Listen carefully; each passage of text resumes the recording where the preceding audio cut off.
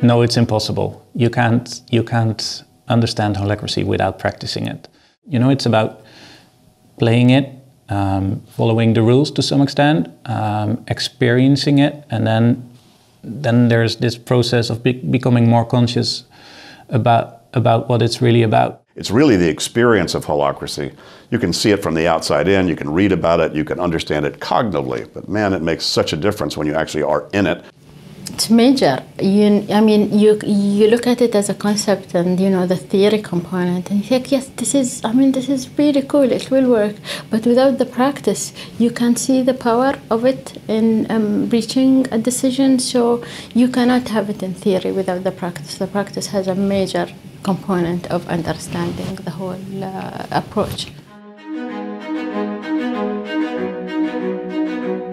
So what we recommend is getting your team together for some experience where you can really try it, see the difference, and get that first-hand, kind of first-person visceral experience so you can compare. You can discuss together, you can have some reflections on it, and then you can be much more informed. I remember it was me and 3 other colleagues who went to the practitioner training, and you know, we've been exposed to holacracy, we've read about it, we've tried, and we thought, okay, we don't really know enough, so we need to know more. This is why we came to that training.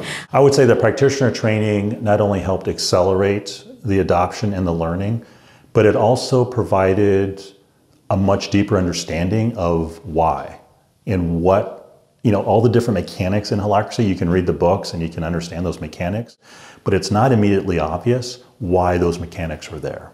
And so the practitioner training helped people understand holacracy practice more at the core.